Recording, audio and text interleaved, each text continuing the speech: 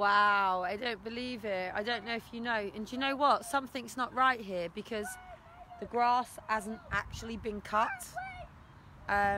They've only gone around the edge. But you know where all them snails were that we saw yesterday? Look what they've done. They've literally cut. It's all been cut. Look, they've tramped it. They've cut. They've removed. Look, they've completely removed.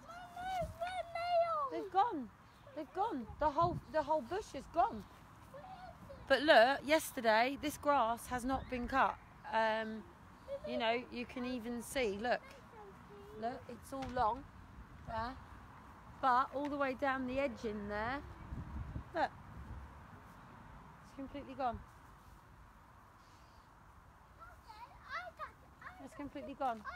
And yesterday that was absolutely full of snails. I did a live yesterday about the boys and explaining that I don't know why they've done it. Why would they do that? That's mental.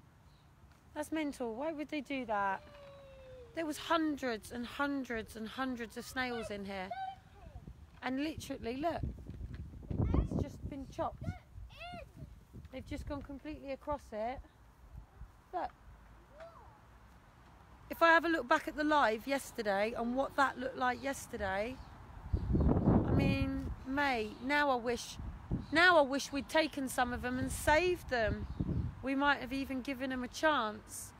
Look, I mean, there's still some here. Look, there's a mum and holding on here. There's a little snail family holding on. But the rest of it is, look. Mummy's still here. Look. I'm here. This one's still here. Where? There's one there, and that's it. Yesterday, absolutely hundreds in here. Absolutely hundreds.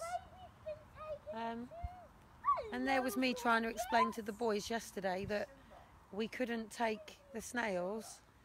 And now I wish that I had come in and saved some of the snails. I'm really sad.